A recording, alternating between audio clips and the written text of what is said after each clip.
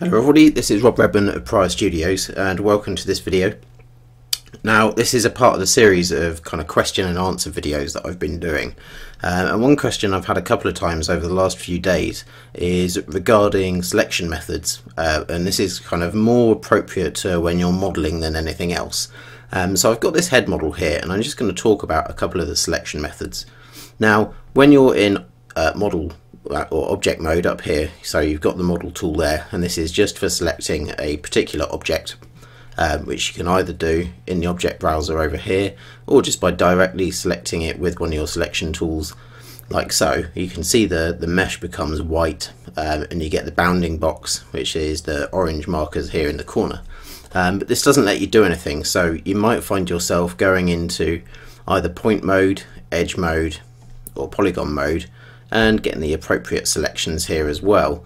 Now you can also flick between these, so if I'm in edge mode here, you can also flick between them by hitting return, which will then swap between the different modes as well, which is fine. But what if you're kind of wanting to have as much space available, you don't want to have that hand on the keyboard over there, where you could remap the command to another key which might be more convenient, or you can use one of the other modes. So this button here, which is in default mode, if you click and hold that, I'm just going to pop that open so we can see what we've got.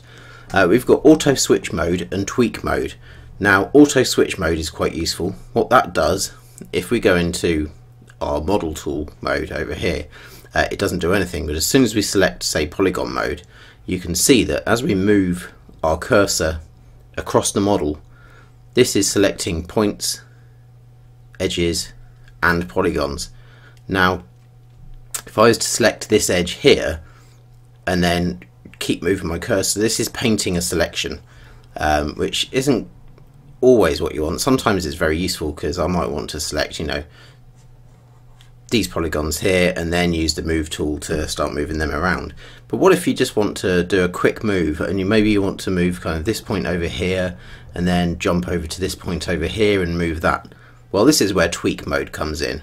So I'm just going to select tweak mode, and what this lets us do is, again, the same. It'll automatically jump from polygon to edge to point mode, and you can do this just by, well, let's take this edge over here, grab it, and you can then move that around. So let's go to point mode, we can move that point, and this is really handy for just kind of tweaking your model on the fly without having to worry too much about swapping around between different tools and doing stuff like that. So you can see that I can grab these points, I can just start manipulating my mesh much more easily, and this makes life just a bit more convenient and a bit faster, because I can now just do all the kind of things that I wanted to do without swapping between various different tools, and I don't have to worry about swapping between my move tool. I can just leave it on move. I don't need to go from selection,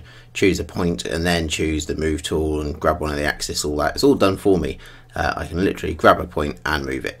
So tweak mode is very good for doing these kind of fast maneuvers on your mesh. Auto switch mode is really good if you don't want to do the same kind of thing.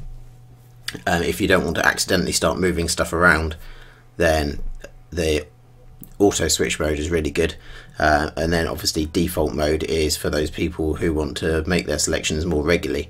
Now if we go into, let's say, tweak mode again, we can still do things like pressing UL to do a loop selection, and you can see the tool pops up, but we're not actually getting that selection the way we want it, and we might need to go back into something like our live select tool, and then let's make a selection there, and you can see that even though the tool command comes up and you can see our cursor's got the loop select, it's not actually letting us do anything. So this is one downside of using the tweak mode. If you go into auto switch mode, you can see that this is doing it, and it's using whatever is our current selection. So if I was to take that edge, let's say these two edges, and do a loop select, it's gone into edge mode. If I go to point mode and then do UL, you can see you don't really get much of a loop select on points, it actually turns into an edge selection.